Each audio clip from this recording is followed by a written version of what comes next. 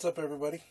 Big Boonsky coming at you with an update. This is actually, I don't even think you guys knew I was building this, because I mean it happened so quick after I finished the Nomad. What was it, a week and a half ago? I started another build, which I'm going to do an update on that build probably later today or tomorrow, because I want to show you guys what I'm working on that. And but I really wanted to do another truck. I built the Nomad, I did the Rat Rod 900, and then I did 3 cars in a row, so I wanted to do another truck. I was feeling kind of jealous, you know, I wanted to build a truck, and I see all of a sudden all these videos, everybody's popping up building these trucks, and I'm like, hey, I'm feeling kind of left out here, so I went out and got this Revell Peterbilt Model 359. Nate from Famous Racing Customs is doing one. I know Big Rican did one. I know there's at least 2 or 3 other guys out there that have the kits and are building trucks as well. Maybe not this one. I know Classic, I think it's Classic Plastic that's doing the Rat Rod Freightliner, and I know there's a couple other guys, I'm sorry I'm forgetting your guys' names, that are building semis right now also. So I really wanted to build this one, and I had an idea in my head, and I couldn't get it out of my head, so I had to build it. And I'll go ahead and show you guys what I came up with. First of all,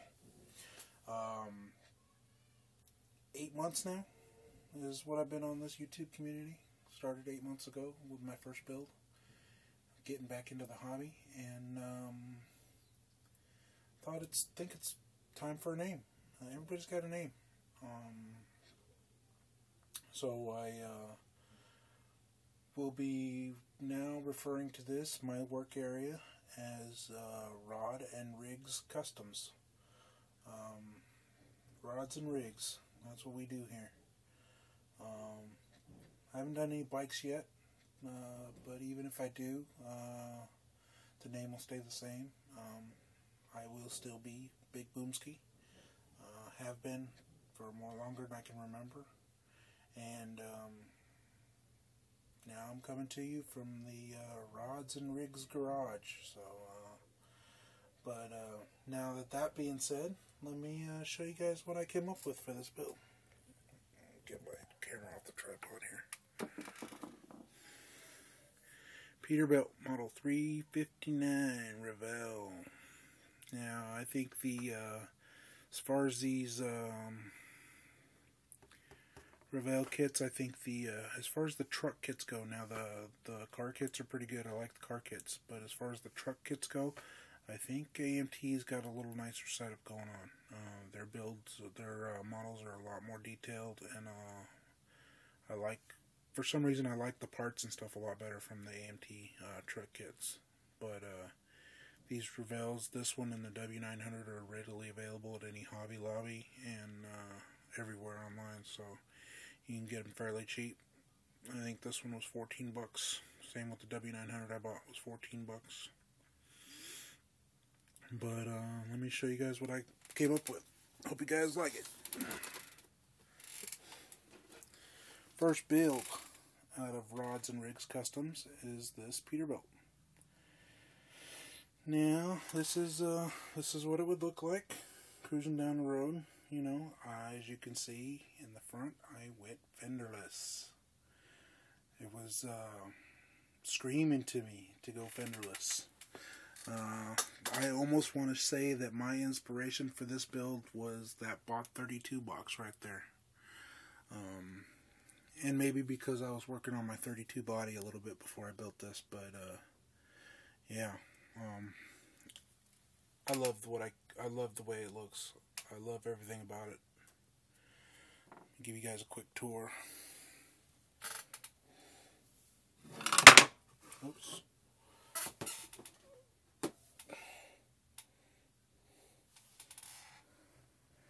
Fenderless. I love the look. And I'm a truck driver and have been my whole life. And I don't know why anybody hasn't done it before, but I love the way it looks.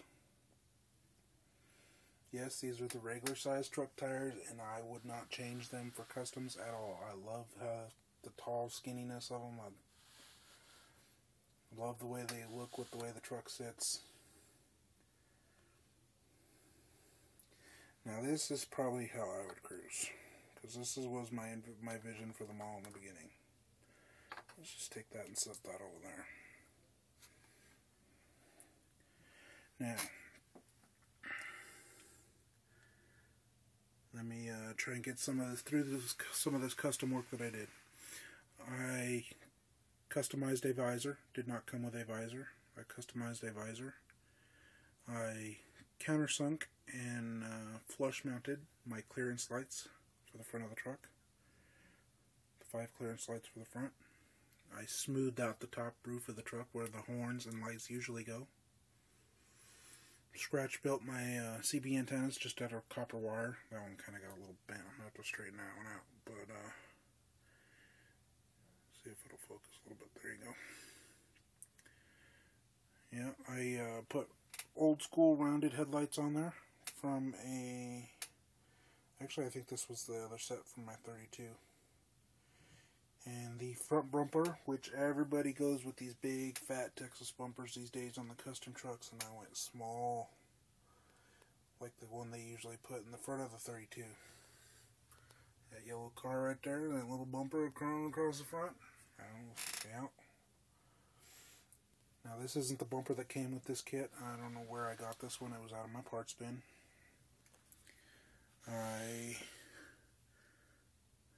Since I would cruise with the hood off, I came up with the scratch built a custom firewall.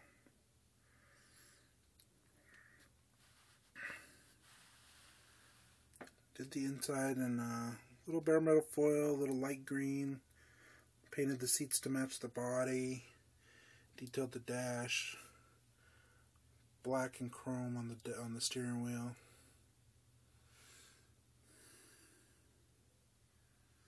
Custom straight stacks. Now I saw a video, and I don't know if it was a comment or somebody said in the video, but they didn't understand what the deal is with the extra long stacks. These stacks are not extra long. They are in scale. They are 13 feet 6 inches off the ground, which is standard trailer height.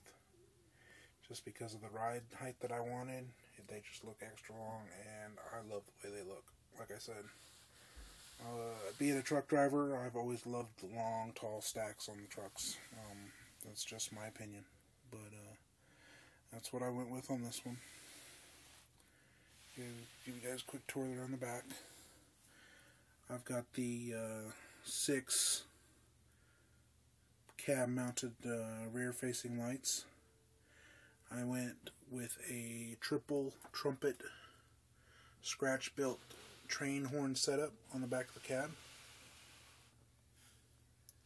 If you went to any truck stop or chrome shop today and looked for a train horn, that's what you would find is the three trumpet style, or the actual whistle style. I went with the trumpet style. Went to the back fender here, or to the back bumper. I took that off out of my parts bin as well. Threw some lights on it. Made my own mud flaps because I didn't like the hard plastic ones. These aren't the tanks that came with this kit. These are the tanks from, I believe, the Freightliner AMT kit. I thought they just looked way better and painted up really nice. And bare metal foiled them and pinstriped them. Now, the only thing I'm going to do is I'm going to change these deck plates in the back from the front to the rear. Being that I was kind of broke, I didn't have the money to go buy the sheet styrene that I needed. So I had to use what I had around, and it's a lot thicker than what I wanted. But you guys get the basic idea, and that's real easy to change. It's kind of just tacked on there with a little bit of glue, but come off real easy. Yeah, and that's it, man. Like I said, I love the way this truck looks.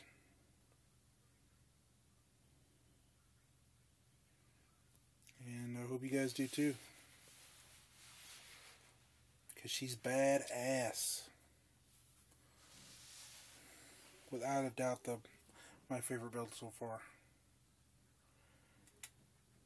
So yeah, that's my Peterbilt 359, guys. Hope you guys like it. I went to and just a quick thing in the front to get the ride height that low. I scratch built a I went away from the solid front axle and went to a scratch built independent front suspension, airbag suspension, so still be able to handle the weight. And yeah, so that's it, man. Like I said, I wanted to say happy Thanksgiving, and to all my subscribers out there, and to the whole modeling community as well. I'm really glad to be part of this community, and I just wanted to wish everybody happy Thanksgiving. Alright, this is Big Boonsky from Rods and Rigs Custom, and I'm out. Later, guys.